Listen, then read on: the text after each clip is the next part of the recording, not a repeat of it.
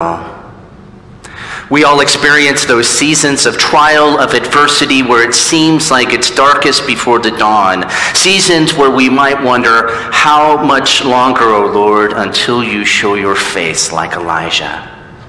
Horatio Spafford was a Presbyterian elder, and he wrote one of the most inspirational hymns of the 19th century.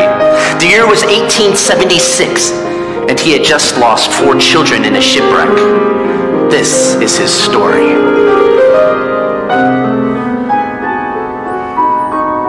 Horatio Spafford was a 43-year-old lawyer. He lived in a north side suburb of Chicago with his wife Anna and their 5 children.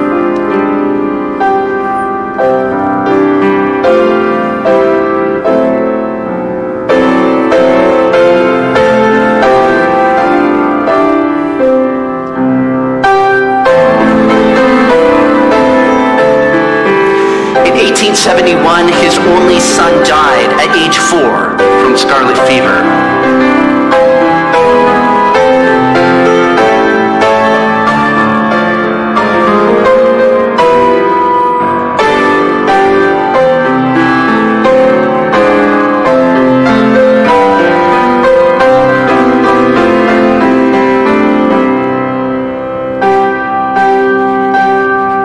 Just a few months later, the Great Chicago Fire of 1871 consumed Spafford's real estate investments. He lost his entire life savings.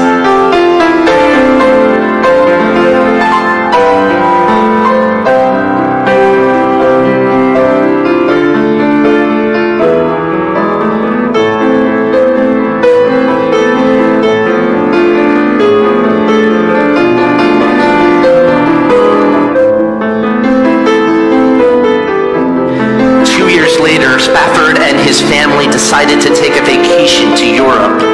However, Spafford was delayed by last-minute business.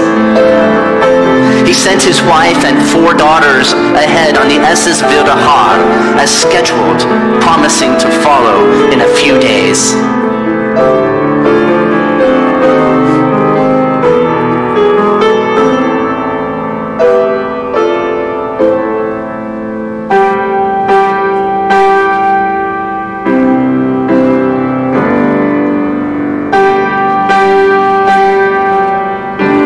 November 23rd, 1873, the ship was struck by the iron sailing vessel, the Loch Erin, and sank in 12 minutes.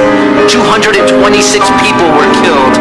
When the survivors of the shipwreck landed in Europe, Anna Spafford cabled her husband saying, "Saved alone, what shall I do?"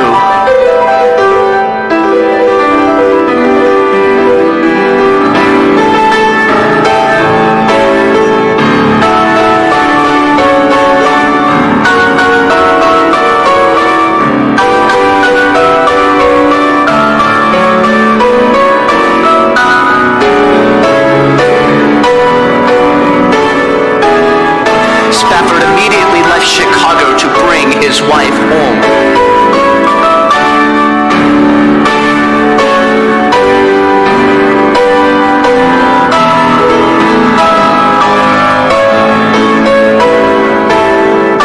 In the midst of his sorrows, when the sailing vessel neared the place of his daughter's death, he wrote the words to the hymn, "It is well, it is well with my soul."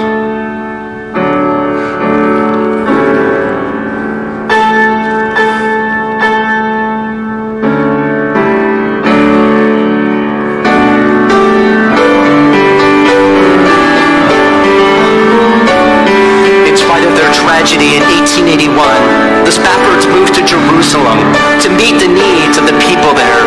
Through their service, the Spaffords were able to share Christ with the local Muslim and Jewish communities.